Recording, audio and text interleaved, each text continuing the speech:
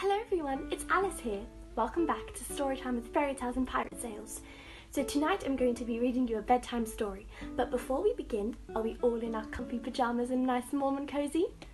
Yes? Well then let's begin. Tonight I'm going to be reading you Princess and the Pea.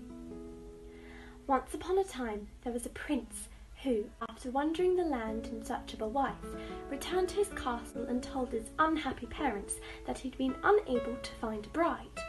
He was looking for a bride who was not only beautiful, well-born and elegant, but who possessed the delicacy of a genuine princess. One evening during a fierce storm, a persistent knocking was heard at the castle door. The prince's father sent a servant to find out who was there. Standing on the steps, lit by flashes of lightning, was a young woman.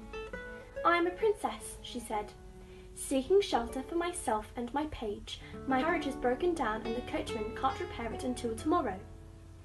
In the meantime, the prince's mother had appeared to welcome the guests. She stared disapprovingly at the girl's muddy garments and decided to find out if she was really of noble birth.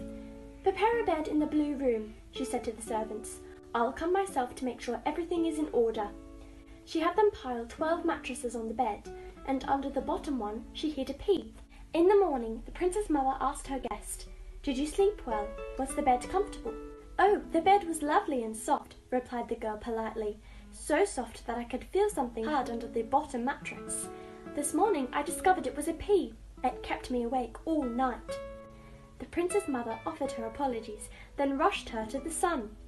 A real princess at last! Just think! She could feel the pea that was hid under the bottom mattress.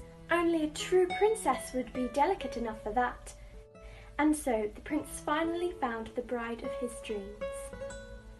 Thank you so much for joining me with this story, and I hope that you sleep well and have magical dreams of far-off places and magical creatures. Good night!